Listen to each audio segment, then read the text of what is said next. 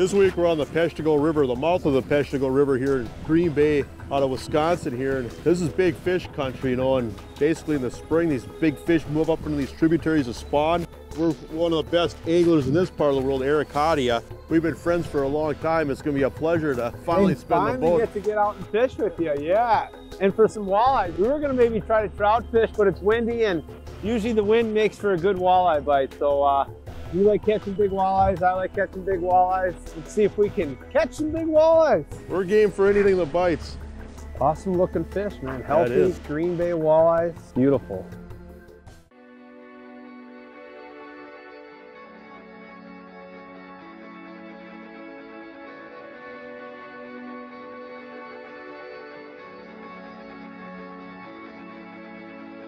You know, you look at Green Bay, it's just such a massive walleye fishery and, you know, just a productive body of water. But, you know, you look at the springtime, these fish run up these rivers, and what's really cool about it is you'll see people catching fish from shore. You're going to see big boats out here, small boats out here. You know, it just doesn't matter what you have for equipment. This is an opportunity where you can experience incredible fishing, you know, regardless of how big a boat you have.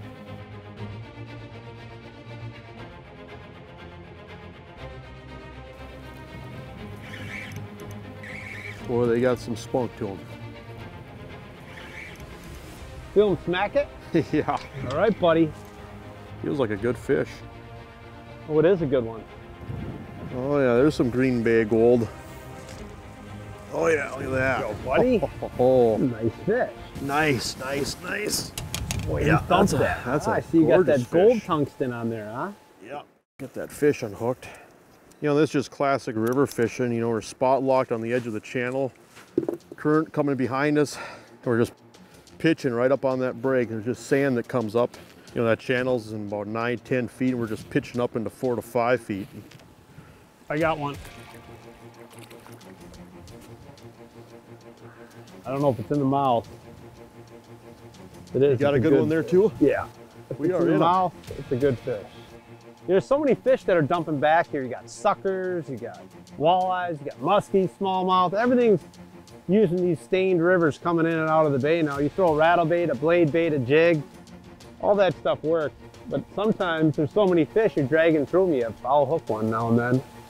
You know, we're not pounding the fish today. Definitely got to work for them. All I'm doing is just casting plastic straight down the current and dragging it up. Here he comes. So I'll let you in on a little secret. Jason just caught a couple of them on this gold jig head, this new tungsten jig. So I switched up. Of course, I put the old tungsten jig head on and it's got a paddle tail. That's it, just a little paddle tail, tungsten jig head, walleyes all day long here in Green Bay. These plastics trigger bigger fish. You know, a lot of times these fish just jump on it or they're just there. You know, your rod is just going to load up. You know, the bites are pretty distinct. You know, they attack those baits. And so, and the bait might be anywhere from say 3 inches up to 4 inches long. And a lot of times we're using a paddle tail just so that it moves water so these fish can find that bait in the stained water, because that paddle tail moves water, it displaces water, just offers a profile that these fish can find. Then obviously you can use all kinds of bright colors as well. And so plastics have become really, really popular on rivers, and you know, a lot of times you're just using a medium fast 7-foot to 6-foot graphite rod with anywhere from 8 to 10 pound braid, tie a 2 to 3 foot fluorocarbon leader, and you know, that's basically the setup. But you know, and that gives you a lot of flexibility. You can cast, you can drag, and you know, a lot of times we'll drag up the seam, then we'll fan cast and just use a spot lock when we're fishing these rivers. You know, these Clamp Pro Tackle Drop TG series, they've got a really large wide gap hook. I'm under the belief that if you use a hook, the bigger the better, in the sense that you can just keep fish pinned up a lot more, especially if you're trying to keep big fish pinned up. But you know, I look at it this way: if you catch a fish on say a spinner bait, you can hoist that fish right in the boat. Catch a fish on a live bait rig and a tiny little octopus hook, you got a lot of times net the fish. You know, I like to use a jig with a wider gap hook when I'm using plastics especially. In fact, I'll use the biggest hook I can get away with.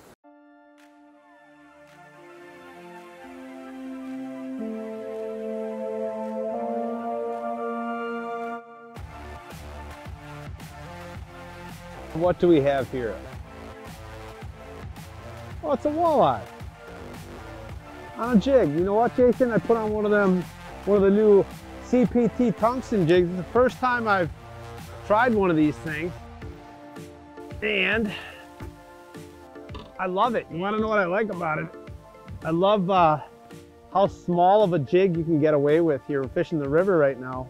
This little tiny jig head actually is about 1/4 ounce because it's tungsten. It's a new tungsten jig head made by Clam. And you know what's great about tungsten? It's good for the environment, but more importantly, you can feel more with a smaller diameter jig head. So you can cast it farther with a smaller jig head. So check them out. They're good little jig heads, new on the market.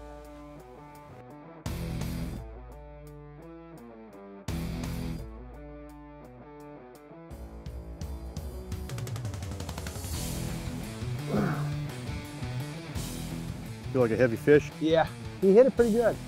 Good. I'll get reeled up here and get the net here for you. I like these rods you got here.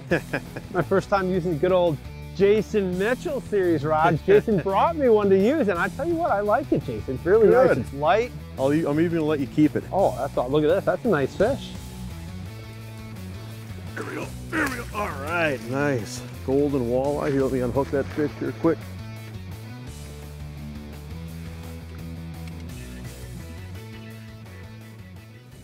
She's already on. There you go. Beautiful. Show off your prize there. Nice one. Yeah. Yeah, just golden color. Beautiful looking fish right there. All right. Every tributary that pretty much dumps into the bay here in the spring, from the Fox River, Oconto, Peshtigo, you know, we're in the Peshtigo now, but the Menominee, then you go even into Michigan, like the Cedar River. They all have walleyes that come up in them in the spring, and you can legally fish them. It's one fish that you can keep, but we release all the big fish here, and basically once you keep your one fish, you're done walleye fishing. You have to pike fish or fish trout or something else. So kind of just, you know, in place until the opening weekend here. You guys can come out here and fish walleyes. You can troll them up. You can fish from shore, fish from waders up at the dams here. A lot of good fishing on the tribs up and down here, and especially for big fish. You know, yeah, that's what people come out here for, yeah, is that you're chance. coming here for a shot at a, you know, a 30, a 32 incher. That happens all the time in Green Bay.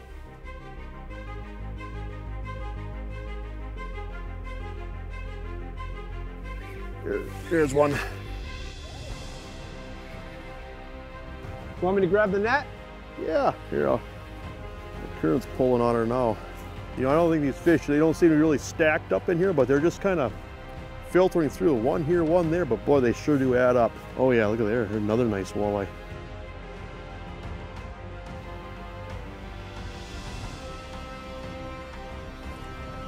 All right, thank you, sir. Yeah, that was a fun bite. Look at that. As soon as that jig hit the bottom, it just went just a classic thump.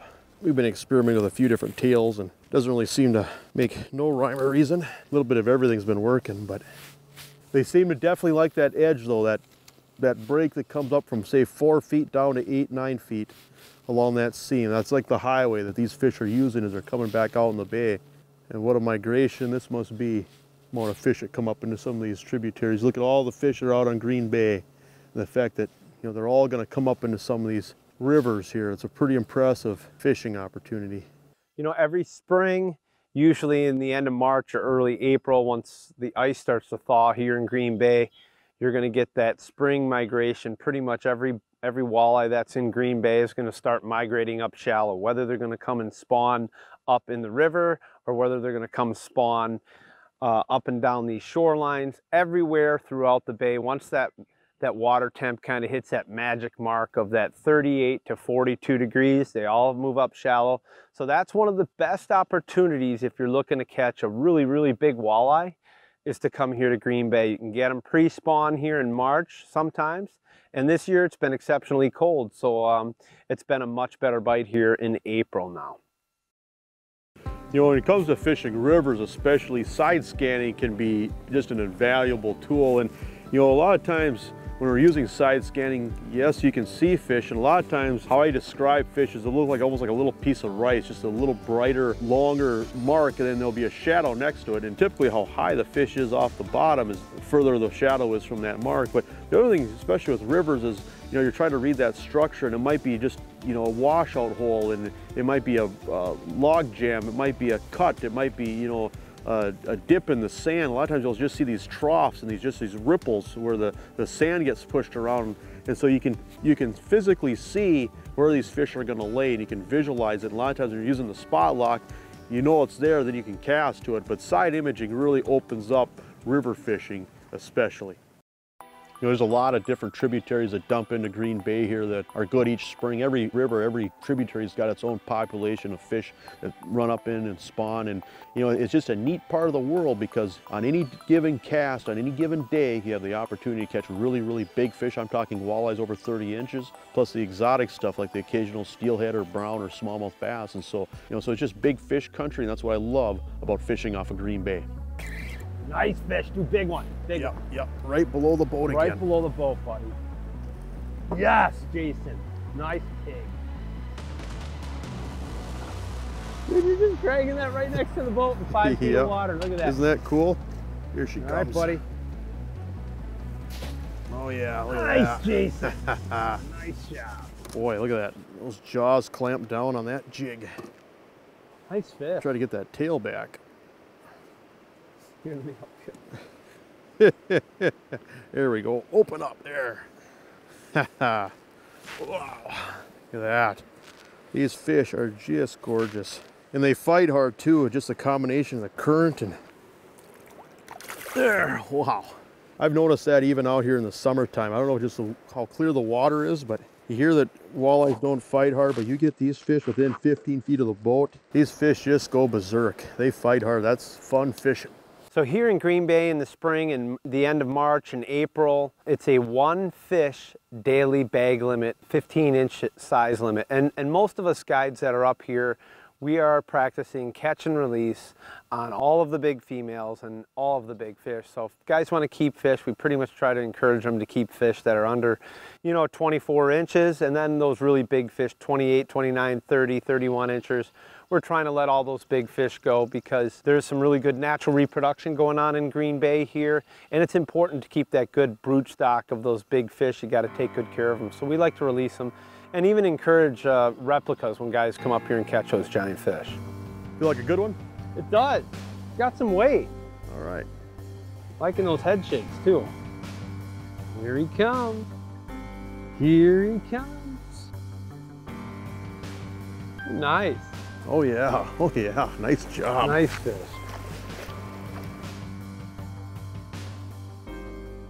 Nice. Oh, look at that. The little paddle tail, the tungsten jig. That's all you need right there, folks, if you want to come up here to Green Bay and catch some walleyes. Look at the battle scars on this fish. Swimming up that current, it's probably had debris from this high water hitting it. You just see the scuff marks on his face. Isn't that cool? Post-spawn Green Bay walleyes. Awesome. All right, we'll get her back. Wow. Good one? Oh yeah. I just love that type of a strike. Oh where yeah. it just, we talked about bringing the trolling stuff, and you guys can come up here trolling if they want to troll, and then we just talked about it, said, you know what? We both prefer to jig, let's jig. Yeah, I mean, I'll catch fish however. It doesn't matter, but tell you what, if I can catch fish on a jig, oh yeah, this is a good fish. There he is. Well, we're back in the wind and we're back into a few walleyes. Oh yeah, nice fish. I saw that strike, that was cool. Yeah, they thumped it, just drag it and right on the pot. You had a hair trigger. You got what, about a 3-foot fluorocarbon leader on there? Yep. That's typically the program, 8 to 10 pound braid. 8-pound fluorocarbon leader. Behind the boat? Yeah. All right. Nice. Hooked up, buddy, hooked up again. We got wind today, so we had to slide up the river. It's just too windy to get out on the bay. Here, when you're ready here, I'll grab the net here. Here he comes. Oh yeah, really nice walleye. Nice, a nice fish. Hey, hey. Yeah, buddy. Nice job. Nice job. A nice, healthy looking fish. What's unique about Green Bay in the spring, which is so different in Lake Erie for you guys that are planning a walleye trip, if it gets really, really rough, you can always get out of the wind here. And even if you get a bunch of rain, you can still fish these tributaries because they don't blow out and turn into chocolate milk. Like the Peshtigo, it's always fishable. So it's a really cool, unique system. Where else can you go? There's not a lot of places you can go in the spring and have legitimate shots at catching 30+ inch walleyes, casting jigs. I mean, it happens all the time here every day. That's what makes Green Bay unique, and that's why I've been coming up here for over 20 years, is because I really like catching big fish, and Green Bay is kind of the mecca.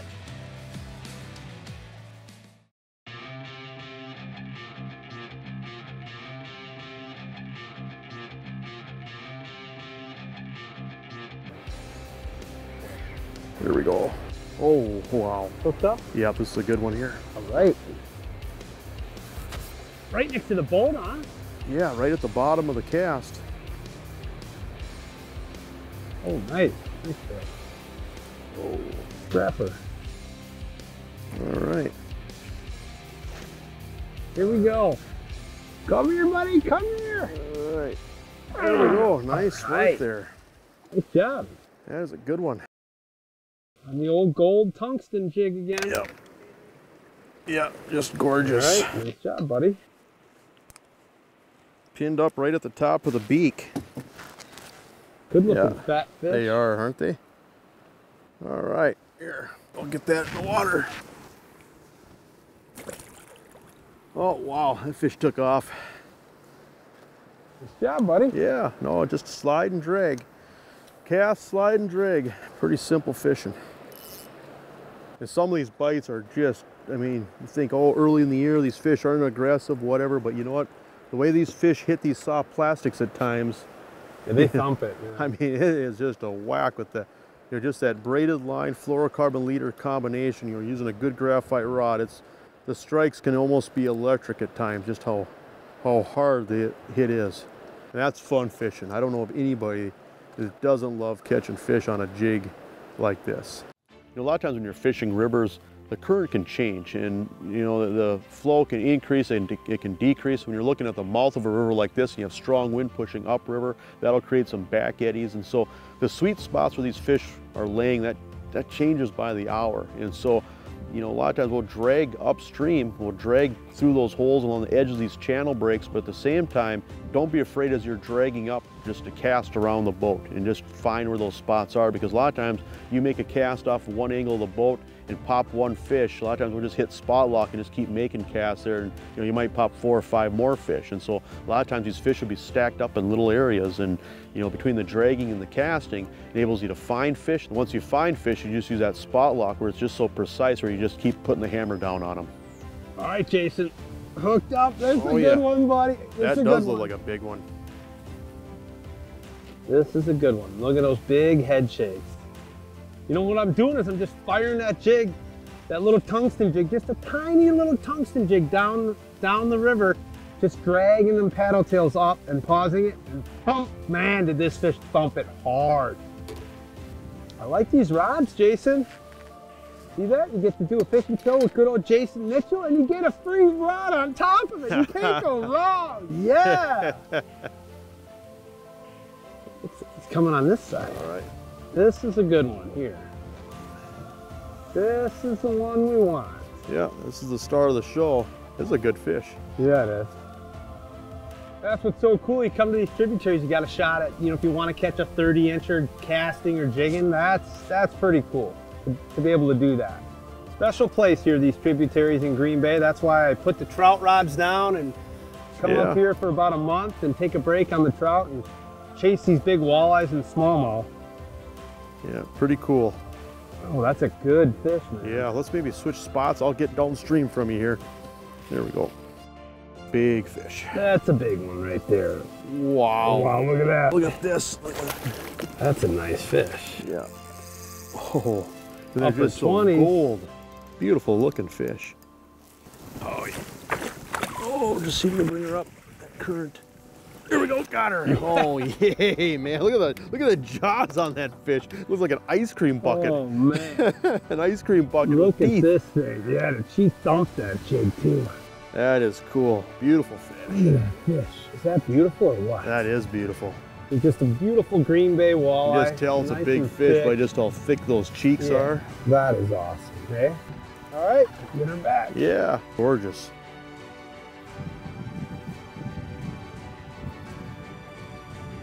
Cool, that is Yeah. cool. A lot of That's places what we came you here get those for. big fish, they get all pale and beat up and washed up, and get They're just- fish that big and that gorgeous They're is so- unbelievable. Yeah, they've got that golden Green. color to them here, you know, and we're fishing these stained rivers. You know, like I said, you know, here you can get away from a lot of people. That's what I like about it too. You know, there's no one else around us, and you can scoot up and down here and you can catch big walleye. Gotta love that, buddy. Love it. Love it. Jigging.